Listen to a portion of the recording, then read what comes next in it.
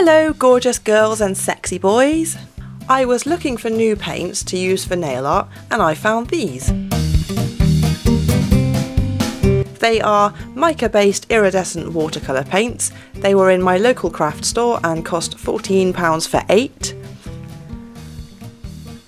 I thought they would work the same as acrylic paint, but I ended up discovering a cool new effect instead. Here's what I did with it. For the effect to work properly, the base colour has to be completely dry. Completely dry.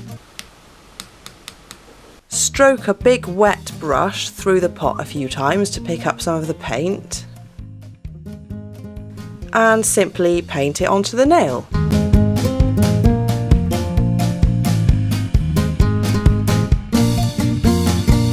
I think the effect looks absolutely mental. Almost like condensation or morning dew. If the drips are too big, wipe some excess water off the brush so the paint is more concentrated. You can keep dabbing over the design until you're satisfied with the coverage. I think iridescent pink and yellow look fabulous over black.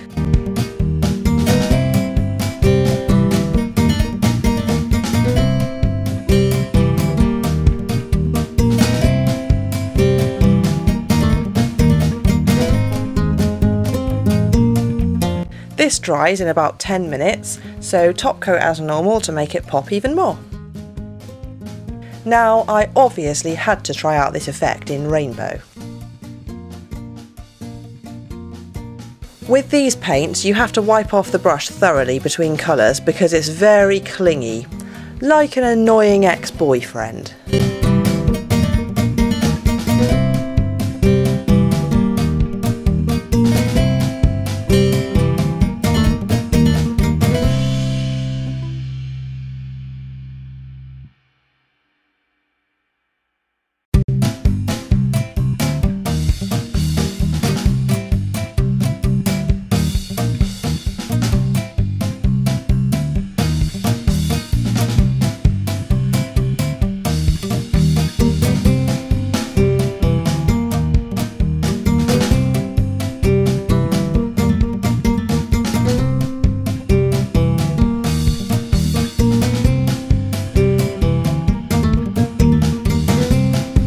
So that's it. Condensation, morning dew, splattery, drippy, colourful, iridescent nails.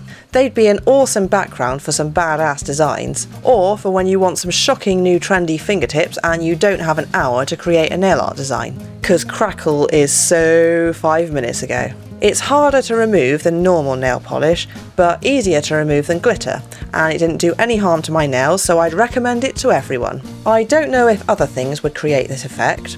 I'm not an expert as I discovered this completely by accident. Again, these are mica-based iridescent watercolour paints. If you try this out or get the same effect with different materials, let me know of your successes or fails in a comment or video response. Or you can come and share your sexy nails on my Facebook page. I know I went to hardcore nail school, but you guys still inspire me immensely and I learn new things from everyone. Thanks for watching and be experimental. What's the worst that could happen?